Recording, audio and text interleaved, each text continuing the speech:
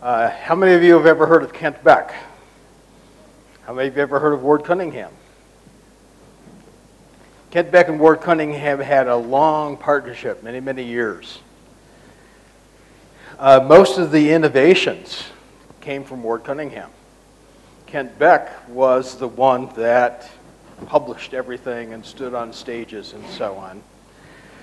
I'm Dave West, aka Kent Beck, and Rebecca Rikner is Ward Cunningham. So responsibility for everything that goes on here today is hers, but I'm just the voice. So, yes. So we're going to talk about design thinking kinds of concepts today. When the word design comes to people's minds, these are the kinds of images that might be conjured up that kind of capture the popular conception of what design is. Something that's fancy and embellishment, pretty, makes things beautiful. And the technical realm, we probably think of design in the terms of user interface design, and more recently in the notion of user experience design. Design became a real strong buzzword, of course, with the success of the Apple iPhone. Everybody said, wow, they're selling billions of these things. Why are they selling them? Well, it must be the design. It must be those really sexy, patented, rounded corners that makes all the difference in the world.